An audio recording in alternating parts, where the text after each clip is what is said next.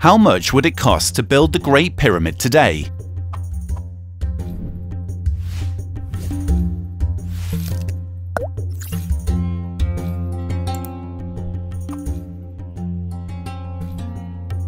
Even with cranes, helicopters, tractors and trucks at our disposal, it would be tough to construct the Great Pyramid of Giza today.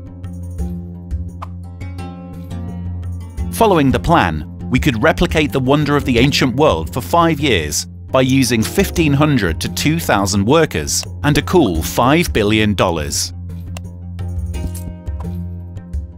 It is noteworthy to mention that the Great Pyramid is over the age of 4,500 years and remained the tallest building of all for as long as 3,800 years, until the 13th century when Lincoln Cathedral was built in England.